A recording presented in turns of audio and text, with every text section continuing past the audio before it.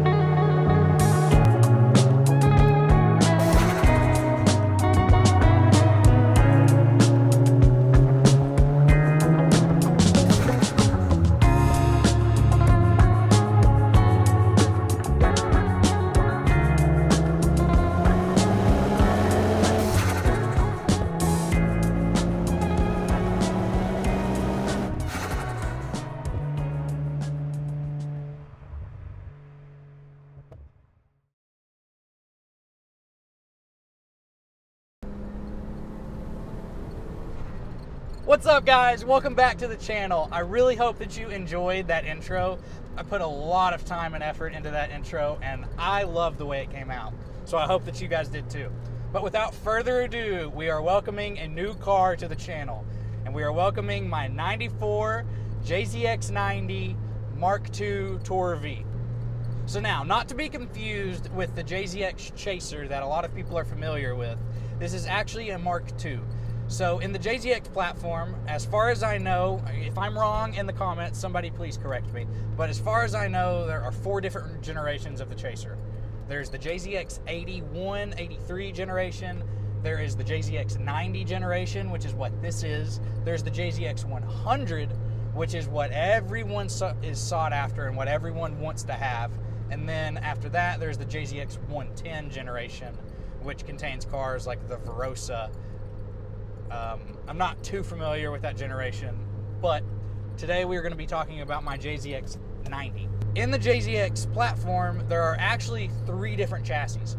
There is the JZX Mark II, which is what this is. It is the base model of the sort. There is the JZX Cresta, which is the luxury model, and there's the JZX Chaser, which is the sports model. Now, all of the cars are the exact same chassis-wise. They all just have different bodies. I'm not really sure why Toyota decided to do that. It makes it hard for reproduction, and like simple stuff like the windshield and the doors can't be interchanged, which is just strange. All the bodies are different, but they're the exact same chassis. And within those different models of the JZX, there are different sub-models of the Crestas, the Mark IIs, and the Chasers. What everyone wants is a Tourer V, which means that it comes with the turbo engine, so it's a 1JZ GTE non-VVTi for the 90s generation and the VVTi for the 100 generation. So this is a Tourer V, so that means that it comes with the 1JZ, which is a 2.5 liter twin turbo inline 6, non-VVTi head, so non-variable valve timing. And it came stock with the R154 manual transmission. So with that combination, this car is practically a commuter version of the Supra, which is what a lot of people wanted these cars for. It comes with an incredible drivetrain and a lot of good aftermarket support, and it was a commuter car in Japan, so they're very easy to find parts for over there, not here. And they were just very common, so they were easy to get into, and they made a great platform for people to get into that wanted something that was sport-like. Now, if you haven't watched my last video, I actually ended up selling my LS swap to BMW. That car became such a headache for me. It had so many problems that I personally, I couldn't deal with. It broke me mentally, financially, everything. And if you want to know more about that, you can go watch the previous video that I have on that. But we're introducing this new build, and I could not be more excited about it. Also, if you hear squeaking throughout this video, I'm very sorry. I'm hoping that my lav mic isn't going to pick that up, but it might. The dash squeaks, so I need to figure out how to fix that. And also, I know that this is here, and that might be very distracting to some. I've kind of gotten used to it since I've had the car. But the window regulators are a thing. Window regulators are a thing in this car that go bad very frequently. So I actually have the motor and everything, but there's like a little plastic piece in here that broke that keeps the window from going up and down on the track. So I've been working to try and fix that or get somebody to send me over a window assembly from Japan. But this suction cup is holding up my window in the meantime. I actually had a huge list of things that I needed for my next car. After going through so much heartache and trouble with that BMW and the 240, which I actually ended up selling my 240 and my daily driver to try and end up getting into that BMW and get a car that I could get content out of, and I ended up getting nothing. So that's why it broke me mentally and financially. So I decided I needed something more for myself. I wanted something that was going to be fun. I needed something that was going to be incredibly reliable, incredibly practical. I wanted something that had a great aftermarket community. I wanted something that I could get in and drive every single day and have no second thoughts about it. Something that I could also take to the track if I still wanted to go drift this or autocross it, or, you know, just take it to a track day. Because it's still technically a sports car, sports sedan. It's a family car, but it's still so fun. I had all of these requirements that I needed to meet and all these boxes that I needed to check in order for my next car to be a good purchase. I really considered a 2013 to 2015 Honda Civic SI. I really wanted to turbo a K24 and make like a little track car. But that would still be like super reliable, make like 400 wheel. I think that car would have been really cool, but Hondas, they don't have a good reputation. And I've always had rear wheel drive cars, that like it was iffy for me if I wanted to do that. I then got on the kick of, well, if I don't get a Civic SI and make it into a track backroads car or whatever, maybe I'll get into an Evo. But if anybody's familiar with the inflation that COVID has occurred, the car market is insane and Evos have skyrocketed. And I also really wanted an Evo 8 or 9, so the 4G63 took down that reliability factor. It's a good engine, but they're notorious for not being the most reliable. So it checked off all the other boxes, but it was expensive, and I didn't know if I was going to get into some car that was going to have higher mileage and was going to break within, 5,000 miles of me driving it. I really considered an S2000 as well, which it would have been perfect. It checks all of the boxes besides practicality. Super reliable, fun car that I can take to the track, has a huge aftermarket community, all of the things that would have been checked off, but it's a two-seater. So it's not practical. I can't take a road trip in it. I can't use it for daily life without, it becoming an interference.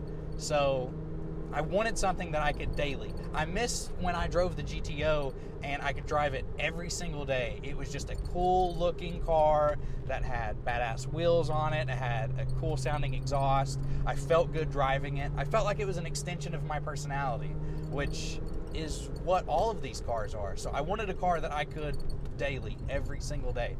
And I came across my JZX. I started to see them being listed, and everyone wants a JZX 100, right? Because they became notoriously popular because of Mr. LZ and the Japanese drifting community. But everyone wants a JZX 100 Chaser, which they are very expensive. Even them being 25-year-old cars now, they're still going for about $50,000 for a clean example, which is just absurd.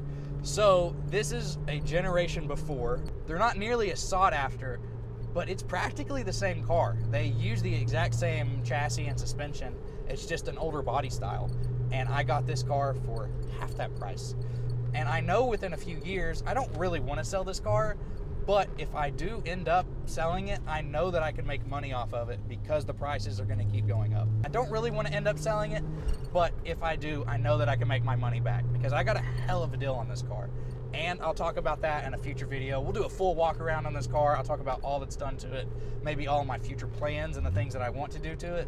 I really hope that you guys enjoyed this video today. I hope that you guys enjoyed the intro. I put a lot of time and effort into that, and I'd like to think that it's one of my best cinematic pieces that I've made. If you enjoyed stuff like that, I'll try and make more of it. I'm so ready to get some JZX content out on the channel, so if you guys are ready, please like, comment, subscribe.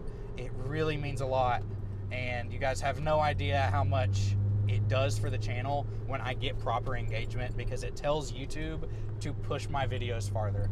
So proper engagement always helps. If you guys have suggestions, if there's a video that you want to see me do with the JZX, please comment down below. What are your suggestions, your critiques? I'm all ears. But I hope you guys are ready for JZX content. Thank you guys for watching. Please come back next week because we're going to be doing some more JZX content and some more videos on this car. Thank you guys for watching. Bye.